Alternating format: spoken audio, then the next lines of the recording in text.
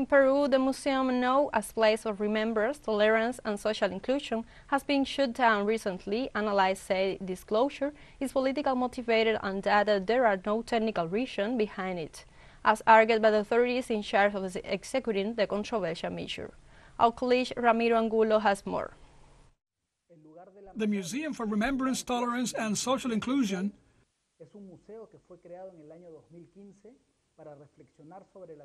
which opened in 2015 to reflect upon the terrorist violence Peru endured from 1980 to 2000,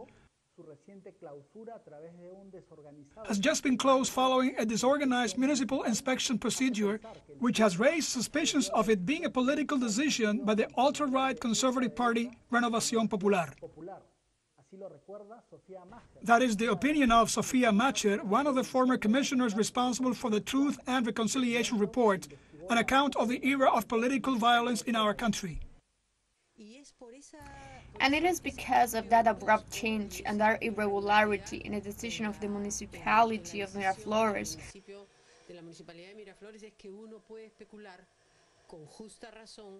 that one can speculate within reason that the decision was politically motivated so as not to have to make the report by Amnesty International public. But it was very critical of the government. The Deputy Secretary of the National Human Rights Coordinator, Miguel Hugo, has criticized the statement by conservative Lima Mayor Rafael Lopez, who said that the Remembrance Museum has to be handed over to the police and the armed forces, a move intended to install a single narrative about the era of political violence, which, according to figures from the Truth Commission report, about 69,000 people died. It is an affront to the victims of violence. It is an affront to the collective memory of the country. And it is sad to see the timid, almost apathetic reaction of the executive, with the Ministry of Culture issuing a statement saying they will be fixing the things that the municipality says are wrong, but didn't say a word about the quasi-censorship of the Amnesty International report.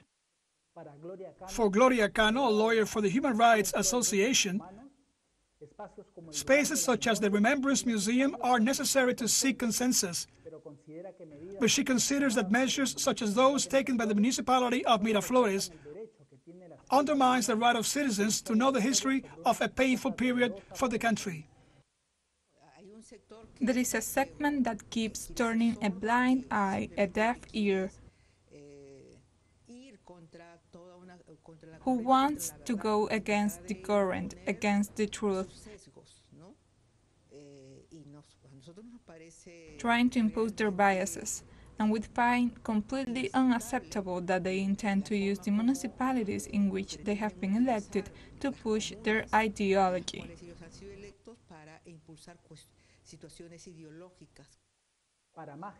For Macher, getting out of the present crisis in Peru will require the government to accept its responsibility for the recent violence and then host a national dialogue to bring back peace to the country. Dialogue is only possible if the government honestly takes responsibility for its action and is willing to listen to what the communities are demanding.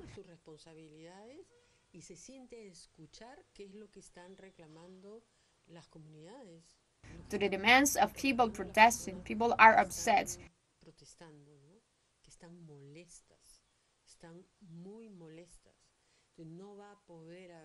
Very upset. I think there is no chance for dialogue unless the government gives some indication that they are willing to show some honesty.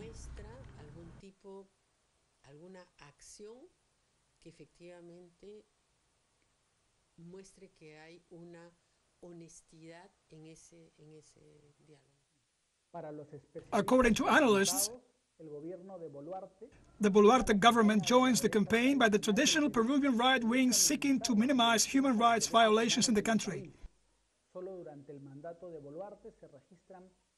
Since Boluarte took power, there have been some 70 people killed at protests against her presidency.